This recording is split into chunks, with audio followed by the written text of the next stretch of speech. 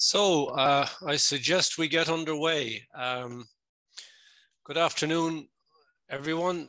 My name is Jim Miley, and on behalf of the IUA and Skillnet Ireland, I'd like to welcome you to this information webinar, which we're looking at how universities are and can engage more with Skillnet Ireland. We have representatives of all our member universities attending today's webinar. We also have a number of other guests from the Department of Further Higher Education and other stakeholders sitting in. So we look forward very much to the discussion and information that we'll be sharing. I want to thank, my only job really is to get things underway. I want to thank Paul Healy, whom we'll be hearing from shortly, CEO of Skillnet Ireland, for their collaboration in this webinar. And want to welcome all of you and hope that you have an enjoyable and beneficial lunchtime hour or thereabouts. So with that, I'd like to hand over to my colleague, Nora Trench-Bowles, who is our Head of Lifelong Learning and Skills at the IUA. And Nora will take us through what's about to happen in the next while. Nora. Thanks very much, Jim. Thank you all for tuning in today. As Jim said, my name is Nora Trench-Bowles, and my role is as head of lifelong learning, skills and quality at the IUA. I'm delighted that we're facilitating this conversation today, and really glad that you can all be here. So what I'll do, as Jim said, is just quickly run through our schedule for today, which will bring us up to no later than 2 p.m. and we may finish a little bit before. Let's see how we go. And I'll run through a couple of housekeeping points. But first and foremost, let me introduce the speakers who you will hear from today. So first up, we will have Paul Healy. Paul Healy is the Chief Executive of Skillnet Ireland. Paul will be presenting and giving us an overview of Skillnet, what it is, how it works, and crucially, how the universities do and can get involved. We will then hear about a specific example of current University-Skillnet collaboration. We'll be hearing from Dr. Roisin Donnelly and Maeve Coleman from Technological University Dublin. They'll be presenting on a long-running Masters of Science in Leadership, Innovation and Technology, which TU Dublin delivers in collaboration with Skillnet. Roisin is the head of School of Management in TU Dublin, and Maeve is the programme chair of that particular Masters in question. We were also to hear today from Dr. Amy Jane Troy from the School of Food and Nutritional Sciences in UCC. Unfortunately, Amy Jane was struck with illness today, so she can't join us, but she has shared her slides. So what I might do once we've had our first two presentations is just say a few words from the UCC perspective. And we absolutely send our best wishes to Amy Jane to get well soon. So the two presentations that we're about to hear will be fairly short, and thanks very much to the speakers for fitting in so much information to a short time. We have deliberately left plenty of time for Q&A, which the speakers will kindly be here for, because I suppose one of the purposes of the webinar today today is for it to be as informative and as interactive as possible. So we really do encourage questions from the audience. In terms of housekeeping, we would ask you all to maybe keep your microphones on mute during the presentations and to direct any questions you have through the chat function, which we'll be keeping a close eye on. And then when we get to the question and answer segment of today, please feel free to use the raise hand function, and then I can invite you in to unmute your microphone and be part of the discussion. Oh yes, to also note that we are recording today's session, and we will make the recording available with the presentations that the speakers will give after the webinar. So with all that being said, I would like to hand over to Paul, please, to share your slides and talk us through your presentation, please. Thank you, Nora, and thank you for that very, very helpful introduction and positioning it. I'm just going to share my slides first, if they pop up there. You might just nod, Nora, if they've popped up. We can see them. Thanks very much, Paul. Okay, good afternoon, everybody, and it's wonderful to talk to you all, and a warm welcome to you all, and thank you for being with us this afternoon at lunchtime, and particular thanks to our colleagues in IUA for hosting this. We think this is a wonderful collaborative opportunity. We're seeing tremendous success in terms of how Skillnets are engaging with the university system. Really, really good outcomes, really good programs being developed and being delivered. And we want to share that story with you this afternoon, to tell you a little bit more about it, to maybe plain English it in terms of how it works, you know, what the access points are, the easiest ways to reach out and to collaborate together, and so on.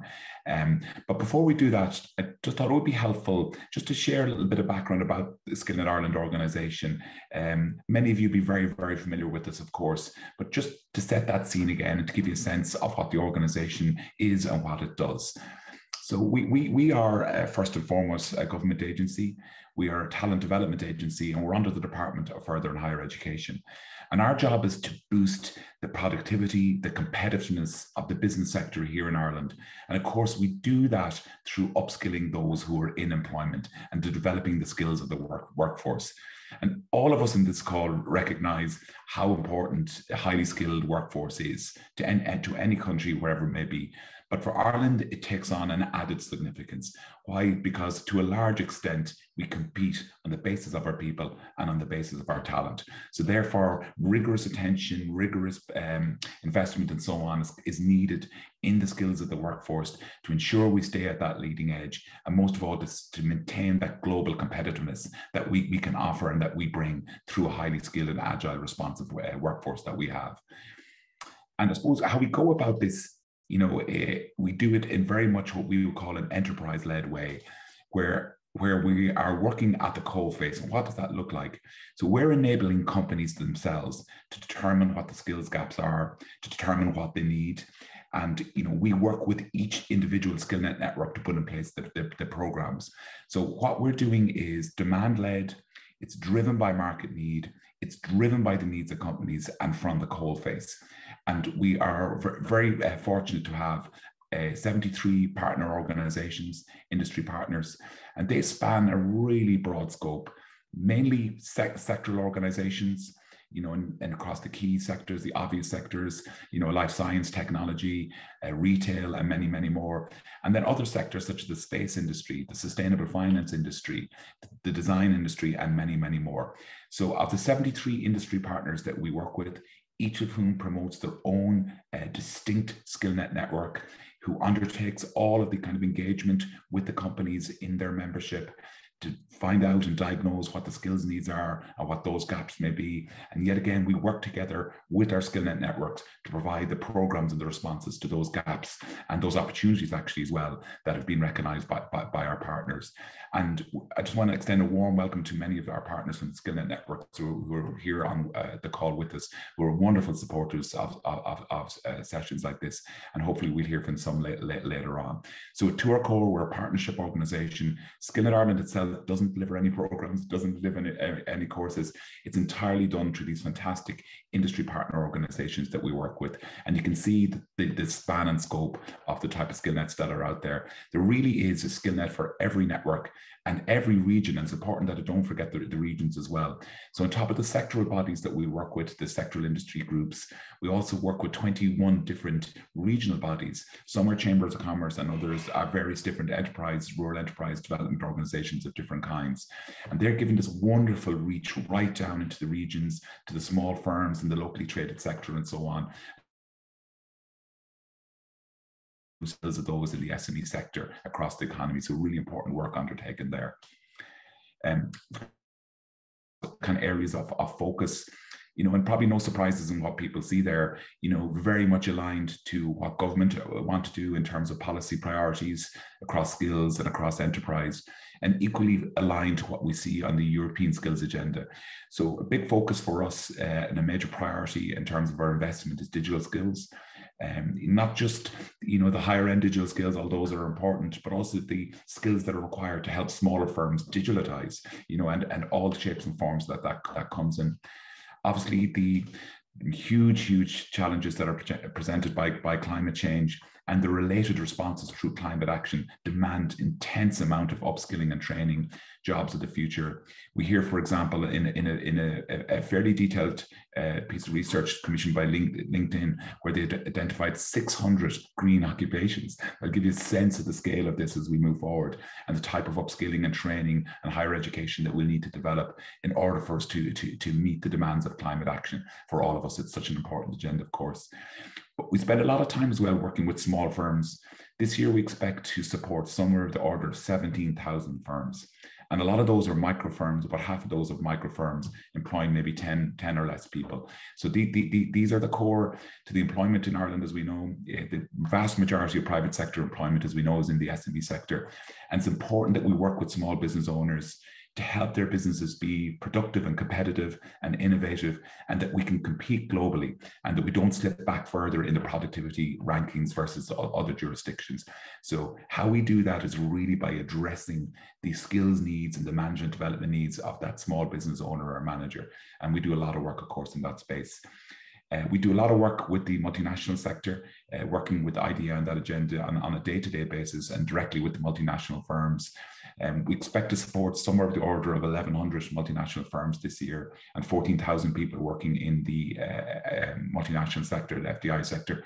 Yet again, it's vital for the country that we build upon this wonderful success in creating a home for FDI to invest in Ireland, to prosper, to thrive, to grow, to encourage new investment and to create new jobs. And skills and talent intersects hugely with that. So it's a very, very important aspect of our work, a very strategic part of our work, and we're hugely supported by IDA and other colleagues on that agenda. And lastly is this question of innovation or workforce innovation that really cuts across everything that I said there, all of those first 4 blocks that I've walked through. So this whole dimension of how innovation interplays with skills, interplays with workforce development, interplays with jobs of the future, interplays with future of work, and so on. And that we're very much readying in Ireland and ensure that we have that future-looking horizon scanning lens on skills all the time. And that feeds nicely into what we're going to talk about on this call, which is around this collaboration that we do with the university sector and the amount of future skills programs actually that come out of that. And I'll tell you a little bit about that in a second. Just quickly to introduce the organization, obviously we're under the Department of Further and Higher Education, Research and Innovation under Minister Simon Harris. We get wonderful support from our colleagues into the department, really recognizing the value of industry-led, demand-led skills development and the work that we're doing there and delivering against government policy in that space. If we look at the board itself, we were established all the way back in 1999, so we're a long time up and running. But you can see the major stakeholders in the whole talent equation or the skills equation are represented there. And they, of course, are the state in the form of our ministerial representatives, the workers in the form of representatives on our board from the Irish Congress of Trade Unions. And because we're an enterprise-led organisation and an industry-led organisation, we have a majority of employers on our board, including our chairperson, Brendan McGinty. And the Skillnet Ireland organisation itself is relatively lean and relatively small. Most of the delivery, of course, is done, practically all the delivery is done by the wonderful Skillnet networks that length and breadth of the country. Okay, just the last sort of introductory piece to let our joiners in the call know a little bit about our funding model.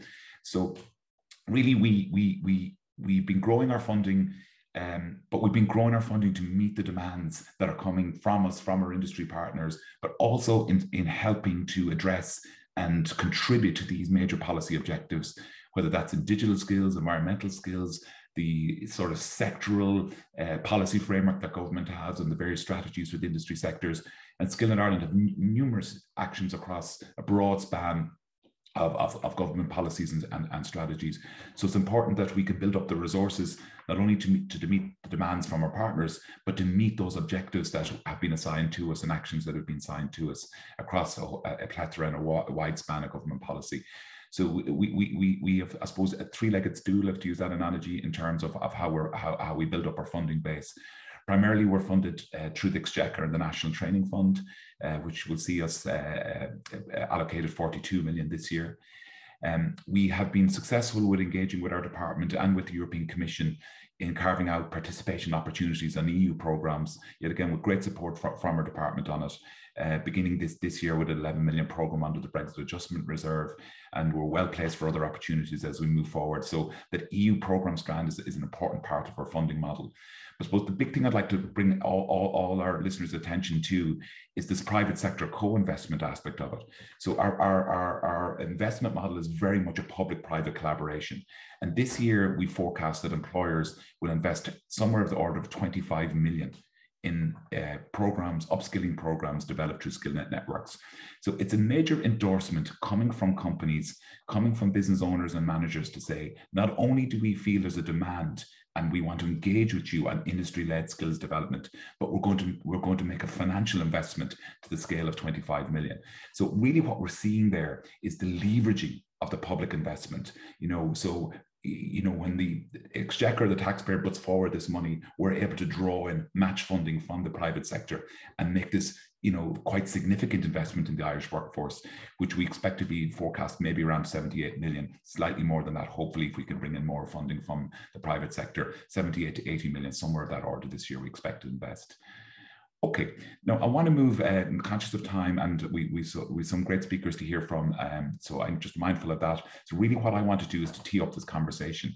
So we champion all forms of learning that lead to talent, with the course a major eye on value for money, the caliber of provision, the QA and the evaluation of everything that we do. But we see it as very much a broad church, and we have a broad definition of what leads to talent development. Yet again, recalling in mind that we compete largely on the basis of our people, basis of our talent. So we should, have a broad sort of a view, if you like, of what constitutes a talent. And you can see the type of span of provision typically that we would support. Now what I want to really would focus on is on the bottom left corner, which is this engagement that we've been working on really successfully with the university sector, with the IoTs, going back many years, going back 10 years at this point, and maybe even longer. And really, how universities and our colleagues from the universities will talk about this, no doubt. Universities engage with companies in lots of different ways. Often it's around the executive education agenda, perhaps it's around the research and development agenda or the innovation agenda.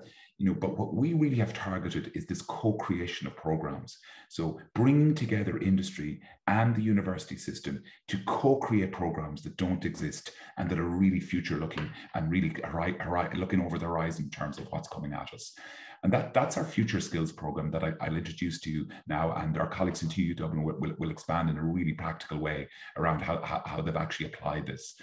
So the Skillnet Ireland Future Skills program is there to initiate, to fund, then to develop and deliver higher education industry collaborative projects. And these projects all have three things in common.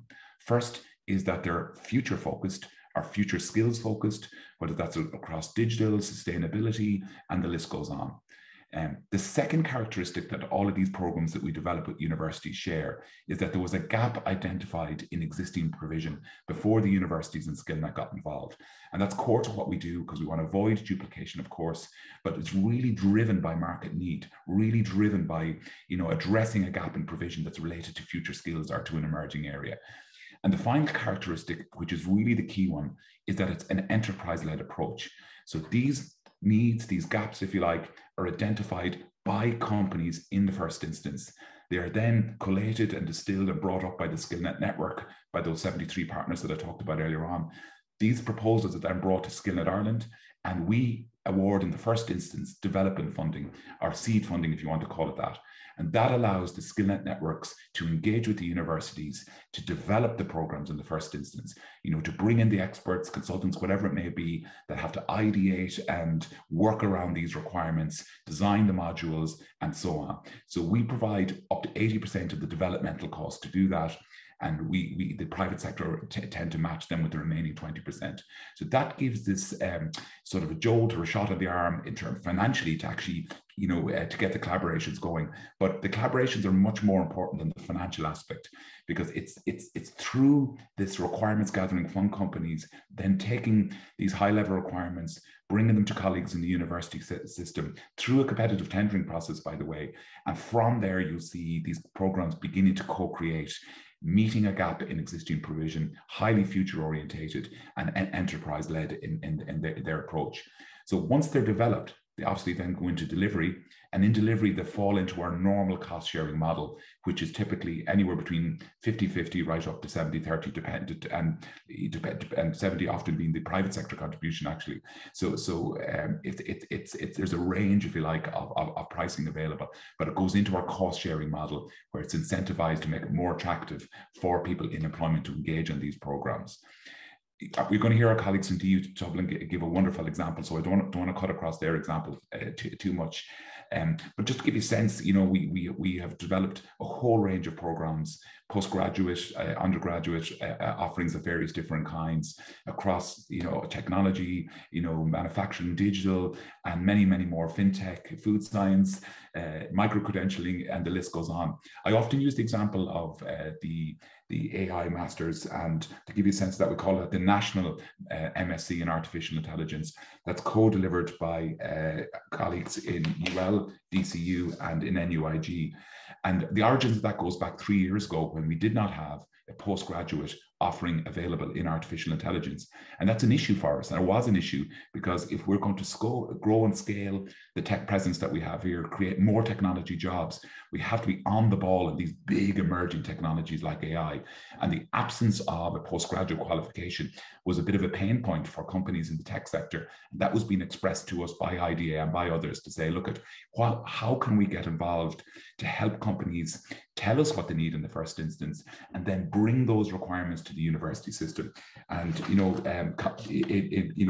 DCU, NUIG, they stepped up, and now we're seeing of the order of 300 enrollments in that AI Masters every year. And it's not just the enrollment, it's what happens afterwards. Because the talent is there and the pipeline is there, the contracts are being won, the new projects are coming to Ireland, the AI related sort of developments and so on. We're now able to harness those opportunities because we have the talent and the skills and so on to deliver it. Okay, just to give you just a broad sense, this is my final slide and I'll hand it back then. That'll just give you a sense of the type of provision and how it spans. You can see the broad sectors it's sweeping through and the courses offered there. And you can see the NFQ provision, and typically as you'd expect to see, obviously, as we engage with higher education institutes, it should look like that. And just in terms of the scale, this is 2021, information. 438 programs were developed through the Skillnet Ireland university co-creation, if you like, through our Future Skills program. So those are 438 programs that either didn't exist or were heavily customized, and of the order of over 4,000 students. These are lifelong learners, people in employment who passed through those programs in the year 2021. Okay, so thank you for that. I hope I haven't overrun too much, Nora, and I've allowed enough time for our speakers to come up. And I'm looking forward to the Q&A in the end. So I think we're turning over to Roisin next, as I understand it. Yeah. Thank you very much, Paul. Nora here. Thanks very much for that whistle stop tour. I think that did a lot to speak to the why and the how of University-Skillnet collaboration, which I suppose is why we're here today. So very happy to now hand over to talk about a very specific example of university and Skillnet collaboration. We have Dr. Roisin Donnelly and we have Maeve Coleman from TU Dublin. So please, the floor is yours. Thank you very much, Nora, and indeed, Paul. Good afternoon, everyone. Myself and my colleague, Maeve, we're delighted to be here with you today to share our experiences from the School of Management in TU Dublin of our particular ICT Skillnet partnership and collaboration. It's a level 9 part-time MSc entitled Leadership, Innovation and Technology. And just want to say at the outset a sincere thanks to the IUA for this opportunity to talk to you and to share our experiences that have accumulated over time on this programme. I think it's fair to say the MSc LIT can be called an early adopter, really, in the sense that it's a long-running partnership with ICT Skillnet. And it's important, I think, going forward, we'd all be in agreement, just to continue to raise awareness of its impact across the sector. So we want to share some of that with you today. In terms of the actual collaboration itself, I'll just take a moment, perhaps first to explain the value gained from the collaboration, and then Maeve, as the programme coordinator, is going to outline how that engagement model actually works in practice from TU Dublin's perspective. When you look at those 3 bullet points there, it definitely seems a very succinct process, but as we all know, a lot of work by key people is invested in each of these stages, as Paul has just outlined, in terms of a particular need for knowledge and a domain's knowledge and skill set is observed in the market by companies and brought to Skillnet Ireland. University partner is selected, but the piece we're going to focus on today is where the programme is delivered and evaluated. I think that's where we can add most value to the conversation.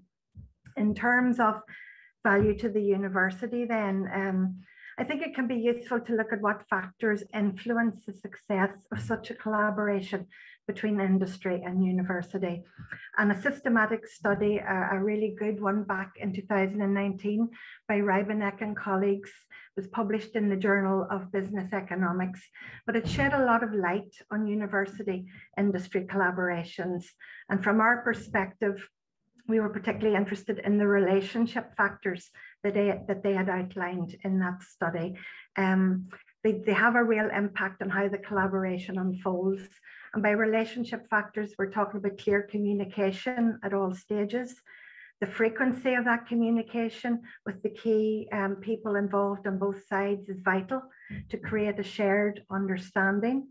There has to be that level of commitment on both sides, of trust, of sharing our mutual expectations at the start and revisiting them as we go through. Regular interaction.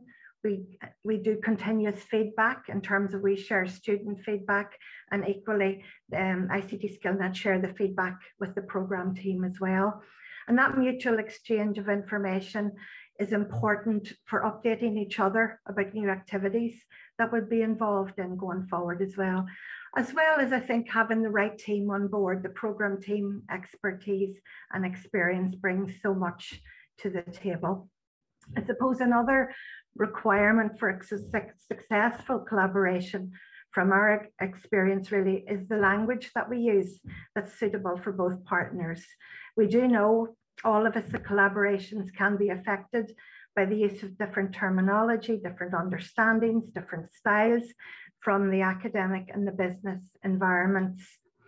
A recent example, even for our perspective, is that we would make exceptional entry cases to support student applications based on their professional experience. So it was very useful to revisit that conversation in terms of what's involved in that process, making sure that everybody understands from start to finish on that. And I suppose what's captured there, the applied nature of the assignments on the programs. There's no exams We held an induction there last Thursday evening, and the students were delighted to hear that it's authentic assessment the whole way through, from the beginning of the programme, work-focused essays, presentations, frameworks and audits, really all related to the professional context of the students involved. And that year one is really important to underpin leading into the applied research in the second year of the Masters. There's a 60 credit project, consultancy project, applied project. And what we found over the years, and Maeve can speak more to this, but there's been an extraordinarily high level of quality work produced.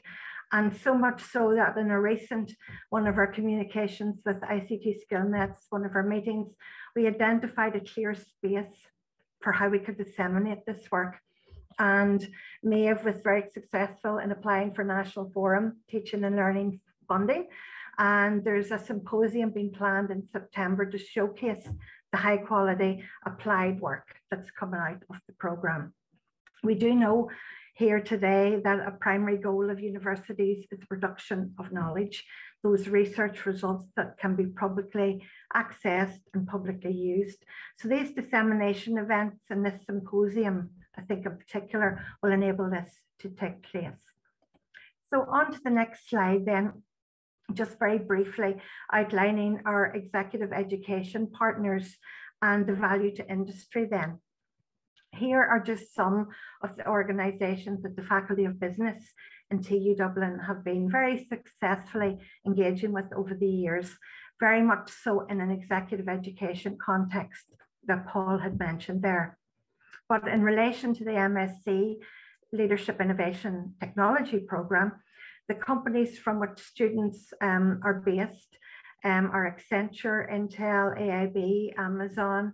We have Workday and a wide number of assorted SMEs and multinationals. So it's fantastic that that continues to grow from year to year across the programme. And I suppose in talking about sustainability of the programme, it's in the realm of about 16 years going strong today more than ever. Despite changes in personnel on both sides of the partnership, those early relationship ties that were made have strengthened and grown over time, and that's great to see. There's transformative and impactful research.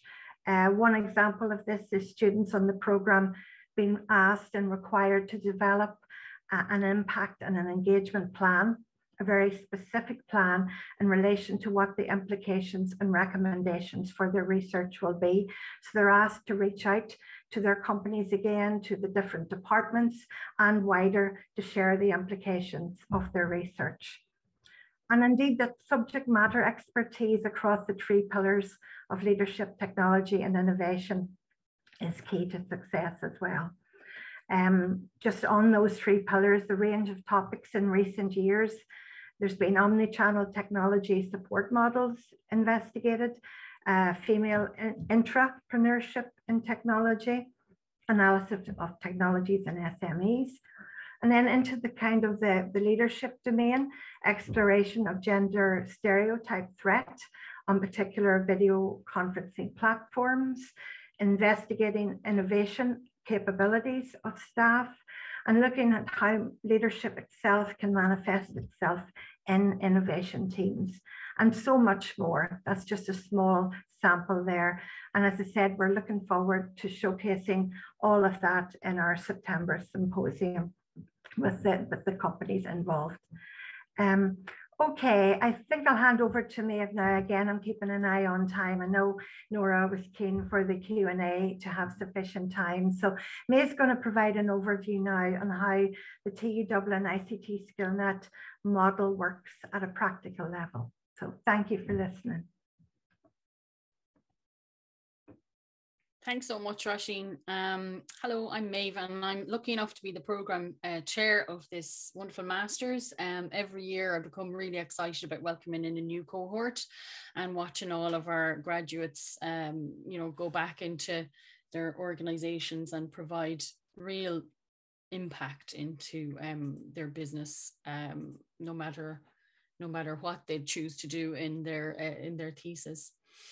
And so in my part of the presentation as program chair, I'm going to sort of respond to a couple of questions that firstly came in prior to undertaking the presentation, but also I think some issues that Paul and Roisin have highlighted in how it works and why it works from a very practical perspective. So some key features, you'd be surprised how the industry skills needs filter down into the programmatic structure. And one of the things that sets this master's apart is our heavy focus on a major research project in second year. So we do all of our taught modules in first year across 3 knowledge domains. And as Roisin's pointed out, you know, not only do you get that focus on subject matter expertise, but also on leadership and strategy as well. So the students carry out 30 ECTS in their first year across those 3 knowledge domains. And then we go into the major research project, which involves a significant effort.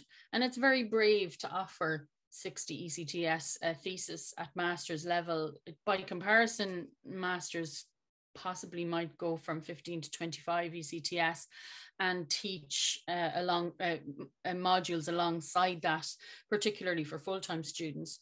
But what we found is that because of the programmatic structure and in fact the rollout, it's not only suitable for industry because we use Friday day-long sessions for our instruction, but it also enables the assessment strategies, enable peer learning and MBA style teaching, which were things that were very important, not only upon commencement of the program, which is now in its 16th year, as you know, but on every time we evaluate it through our quality assurance processes, this comes up again, the nature of the teaching and the pedagogy that we use to engage as being that of an applied nature and one which facilitates that peer learning, which is very strong. So I'm going to talk through a couple, so that's how it works on the practical level, but I'm going to also work through some feedback from industry on why it works and also from our students, because it's not just industry that gives us the feedback, we also have you know, our student and our community feedback as well. So what the program does is it's designed to transition learners from subject matter experts to future leaders. And I suppose this is where the future skills aspect comes in from what Paul was discussing earlier. We work with Technology Ireland University-Skillnet, and the blend of innovation, critical thinking and strategy are vital to that outcome, to the students and learners meet the learning outcomes. You know, what industry enjoyed was blended delivery model, and that's from, well, it works on the student from the student perspective as well, but from an industry perspective in a very tight talent pool that's around at the moment. People, human resources, their people are incredibly important, and it's just not possible to sort of give up large, longer blocks when operational requirements are so intense at the moment in that post-COVID era. And of course, the no examination thing is always it's always a great it's always a great lure. But what it means is that we can actually facilitate applied learning from the minute the student walks in the door. So they're starting to look at their own organization using the theoretical lenses of our 3 subject matter domains, and that has immediate impact. And we haven't even gotten to the very large research project that they undertake in second year. So it's a very positive experience for students. We also kind of examine what the students think and feel. And again, they reiterate time and time again, the format as being, we have 12 Friday rollout every year. And that suits them because they can set that side of time and make time aside, make an agreement with their employer to be able to facilitate that. And employers, I'd say 99.999% of the time will support that because they see that immediate benefit. But also something that's incredibly important is flexibility. and we embed flexibility across things like submission deadlines, things like, we have a May intake, for example. So we have a staggered kind of programmatic effect with rest breaks built into it, and it works really well for people as well. Of course, we have program chair support, but also support from our community. And that means our teaching team, our team of supervisors, and the students can't speak more highly of their teaching team and supervisors. Neither can I, and Roisin is the same. We're very, very lucky to have the team that we have, but students support each other also. We facilitate that through the use of regular meetups in a COVID environment, but now that we're going back to blended, just being able to support that in a few different ways. And finally, our alumni, who always come back and talk to the students during their two phases of their journey. They come in and they speak freely about why they chose the program. In first year, we have guest speakers from this program come in and just light up the academic environment in other areas as well, through our emerging technology series of talks. And every year that goes on, we just keep getting a richer and richer environment from which to base that learning. And I feel that's probably, from the practical perspective, moving on from Paul and Roisin's experiences and presentations, the how and why of how it works for us. So yeah, I'm not sure if we're taking questions now, Nora, but can stop sharing. Yeah, that's great. Thanks very much, Roisin and May, for that presentation. So I'm conscious of time, and I want to give as much time as possible to the Q&A section. So I was going to make a few points from Dr. Amy Jane Troy's presentation on the various Skillnet relationships that the food industry training unit in the School of Food and Nutritional Sciences in UCC has. But what we will do is we will circulate her slides along with the slides that were presented today. So please, colleagues, feel free to raise your hand using the raise hand function, and I'm happy to bring you in. But thank you also to those of you who pre-submitted questions. So what we might do is kick off with a few quick fire ones. Paul, we had quite a few pre-submitted questions, I suppose, on the how. So it might be an opportunity for some more scene setting. Some of the questions that came through include, which levels on the National Framework of Qualifications do Skillnet programs usually sit? Do you have a preferred mode of delivery? Are Skillnet programs usually part-time or full-time? And finally, how can Skillnet and universities share understanding on current and future skills needs? Thank you, Nora. I might just break the question down into a couple of bits, if that's okay. Absolutely. So maybe just starting, by going back to our model, and our approach. So, with an industry-led approach, we try not to kind of categorize or curtail what the provision will look like, because it's driven by demand, it's driven by the needs of the coalface, and taking that concept of talent as a broad thing that includes, of course, higher education provision, but private provision, professional education from industries or professional bodies, spanning right up to CPD and so on. So, we really look at it from a lens of demand-led, is it addressing a gap? And then we go on to, measure value for money, impact and an evaluation in the normal way, as you'd expect. So we tend not, to place any sort of restrictions or to constrain what that provision will look like, because it peters up almost naturally. Maybe that's the best way to do it. Now, when we look at the extent of the higher engagement provision of what we do, if we look at it in terms of our training days, let's say, as a measure in any given year, the overwhelmingly the majority would be higher education type provision. Yet again, along the lines of what Roisin and Maeve have explained, that had its roots in Skillnet in the first instance. The university stepped up to collaborate together, and you see a wonderful program like was just presented that is 15, 16 years in delivery and had its original origins in an industry need. But you've heard how it's evolved and how has it adjusted and changed and responded to the various needs of industry, and that type of deep engagement, for example, on project work, so practical, so hands-on, so led from the coalface, so it's not just when these programs are delivered, it's how the universities and the Skillnet kind of knit themselves together in this long-term relationship. And I think that was really well explained by Maeve and Roisin in their example. So we don't place those kind of constrictions on the type of provision, but obviously hugely mindful of impact, value for money, and of course everything that we do is through competitive, transparent tender processes and so on, and that encourages actually really strong provision of itself. Just to speak quickly to the engagement model, I think we've all learned that you don't force collaboration. The collaboration has to happen on a basis of want and willingness and so on.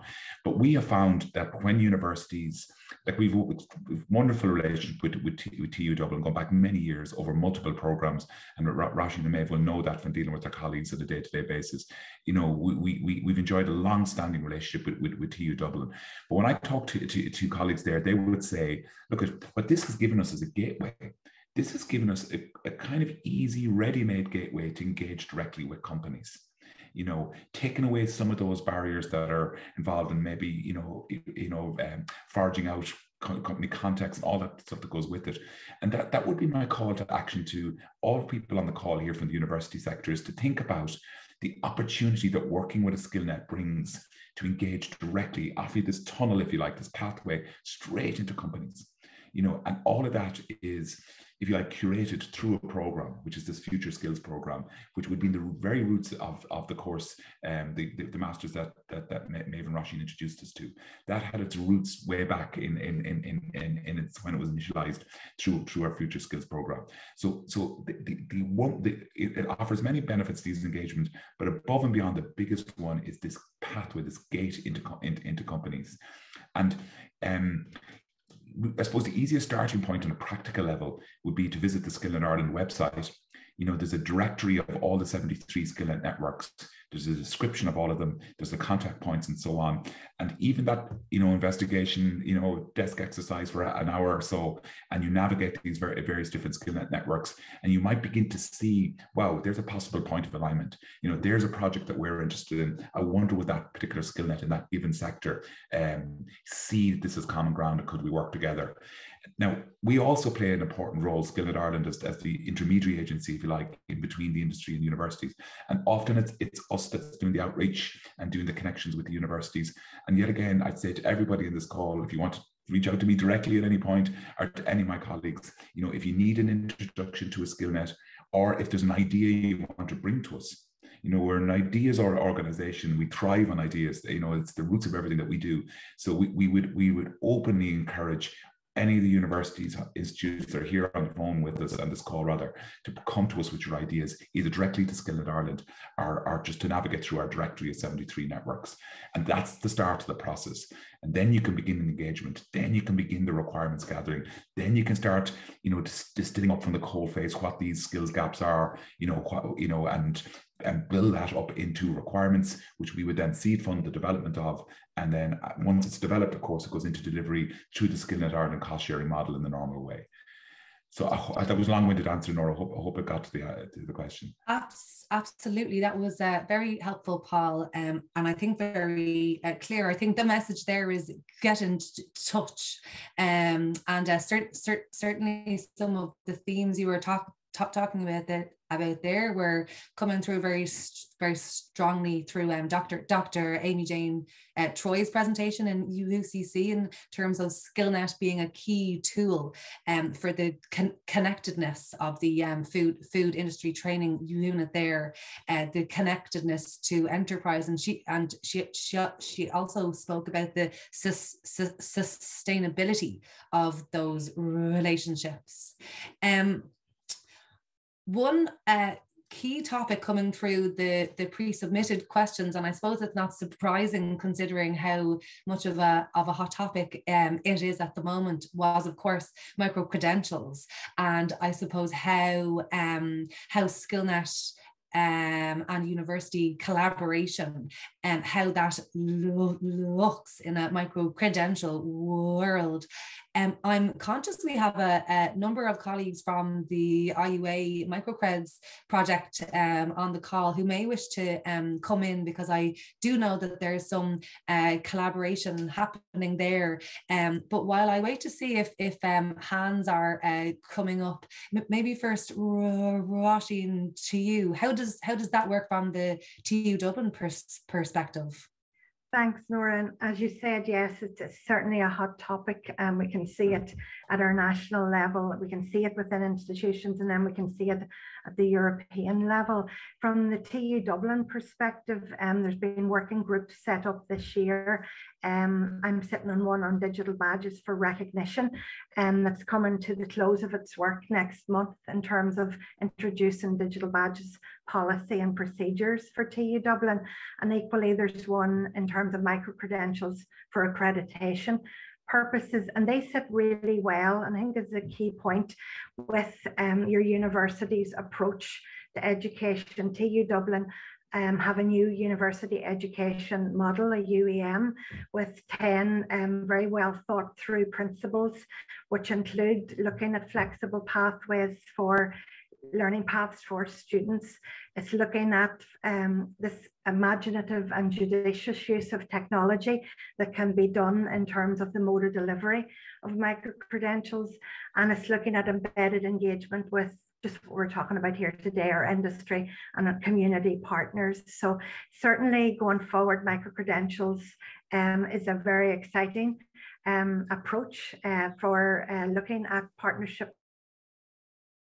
Skillnet about 6 weeks ago to talk about micro-credential opportunities through our programs, such as the one we talked about with Maeve. We also have another one on global business services at level 9 part-time. So there's lots of opportunities going forward. I see Lynn has her hand up though, as she said, in terms of the IUA project. Thanks very much, Roisin. Lynn, would you like to come in from the IUA Microcreds perspective? Thanks very much, Nora, and thanks, Roisin. Lovely to see you. I think it's lovely to mention, I think, in this context, the work the National Forum has done in terms of those digital credentialing opening badges, because I think it put us in a lovely space where we had done a lot of the initial thinking about what that might look like in an academic context and then in a professional development context.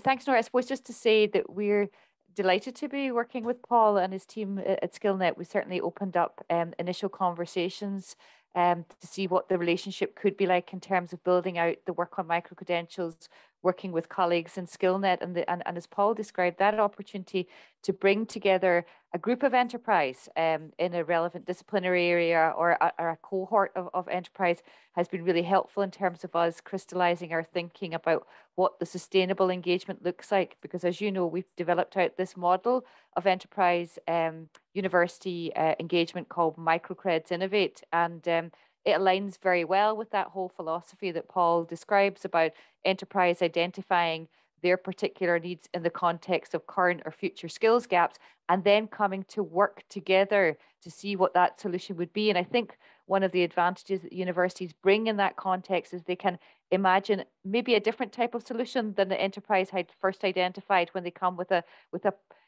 something that's not working, maybe not even as crystallized as a specific training need. So I was interested to get Paul's sense of some of that kind of coming together, Paul, around identifying a solution and thinking creatively in the moment and longer term. So I was interested in that space.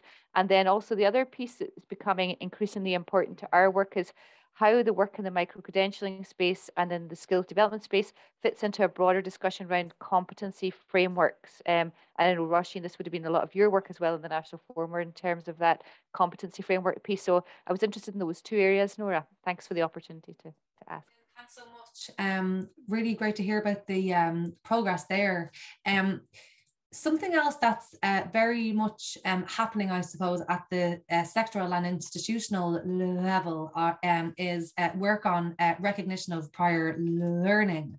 And thanks, Marion, very much for the question in the chat. You weren't the only one to pose a question on recognition of prior learning. We had a few come in the pre-submitted questions too. So I suppose maybe, Paul, to pose it to you first, what role does RPL play in supporting University-Skillnet collaboration, and do you use RPL in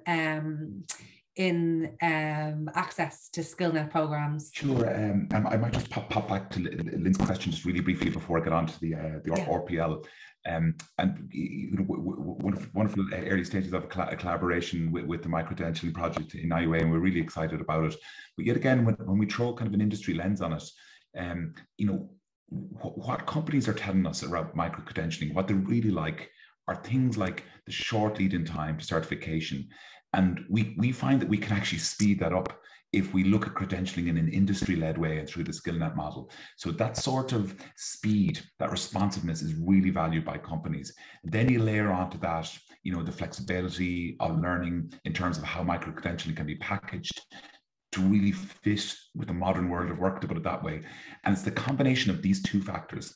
When you bring in the responsiveness, you bring in the speedy sort of responses, the flexibility, and putting them together, really talking to immense potential, I think, in micro-credentialing. And it really is a major future trend, I think, that all of us really need to grasp, and we are grasping, because in many ways, I believe it's the future of skills, and certainly the future of credited skills. It will be through micro-credentialing. Just to pick up on the RPL piece, we have a great track record, particularly in RPL when it's applied to the retail sector, and thought leadership, and I would say some really early movers in this space came from the Retail Ireland Skillnet, who are the representative organisation, Retail Ireland, through IBEC, and the largest membership of retail organisations and companies, large and small, throughout Ireland. And anyone in the retail sector, will tell you it's a busy environment. It's hard to be offline. It's hard to be out of the workflow, attending programs, and so on. So RPL was a really great fit there. And hundreds of people, hundreds, if not more, people within the retail sector, probably into the thousands if we go back over the many years they've been involved in this, have gotten themselves onto the accreditation ladder, who are seeing career progression, opening up new opportunities through workplace learning and the application of RPL. And we have a wonderful case study in the retail sector. And I'm not sure if there's any colleagues on from the Retail Skillnet that could even add to that, but it's really in many ways a marriage made in heaven. It was a sector that really lent itself to RPL and to an approach of work-based learning, and very innovative ways were developed. Letterkenny IT were really at the fore of this in working with us on it and working with the Retail Skillnet, how learning was being captured, how experiential learning was being captured in the learning logs to meet that sort of academic sort of standards that were required, and a lot of innovations happened around that we're really proud of. And there's a great case study there for anyone on the call who wants to follow it up. Thanks very much for that, Paul. And there's a few comments coming through the chat on that particular point. I'm conscious that we're at 2 p.m, so I would like to pose a final final question, please, to the panel, which was, I think, a really great one that came through. What are the key components of university enterprise collaboration as you see them, as they have developed through University-Skillnet collaboration? So Roisin, I might come to you first to respond to that. Just essentially, in a nutshell, I know it has to be quick, what I just spoken about in the presentation, the key one is the relationship piece going first. And I'd mentioned all of the attributes in terms of engagement, interaction, trust, mutual expectations, etc. And added to that then is that there's, you know, a united agreement on the output factors as well, such as the knowledge transfer, the technology innovation transfer. It has to be reciprocal in that sense. And from our perspective on this particular program with ICT-Skillnet, we find that the whole way through. And I think that's kind of test to how it's been going for 16 plus years and going stronger now than ever before. So that very quickly. Yeah. Thank you very much, Paul. Final couple of words to you on that same question, please. Yeah, we're over time, so I suppose just to go back to my call to action, if I could, Nora. You know, we want to engage. We've enjoyed great success, mutual success, both at the universities, the Skillnets and Skillnet Ireland, in these collaborative projects, and come to us with our ideas. That's the call to action, whether that's directly to Skillnet Ireland, or if you want to, you know, directly get in contact and begin those engagements with the Skillnets. You know, we see very productive collaborations, and we've heard some really good examples of it here. And it's what the country needs. You know, it puts us, it adds that competitive edge where we, you know, are constantly developing our workforce, keeping it on the ball, finger on the pulse in terms of where the next shift is going to happen. And this, you know, the responsiveness to the university sector, working with Skillnet on that agenda has been tremendous, and we want to do more of it. So that's our call to action. That's very clear. Thank you very much, Paul. And we will be circulating the slides, like I said, from the presentations. Those will, I suppose, include contact details. So that call to action is there. And please do keep in touch. Keep in touch too with the IUA as this work progresses. So I'm afraid we've reached our time. I don't know quite how that has happened so quickly. Thanks very much to our speakers. Thanks very much to the IUA staff who have helped to support today. Thanks very much to you all for being here. And happy Monday, everyone. Slán and take care. Thank you. Thank you, Nora. Thanks, Paul. Thank you. Thanks, everyone.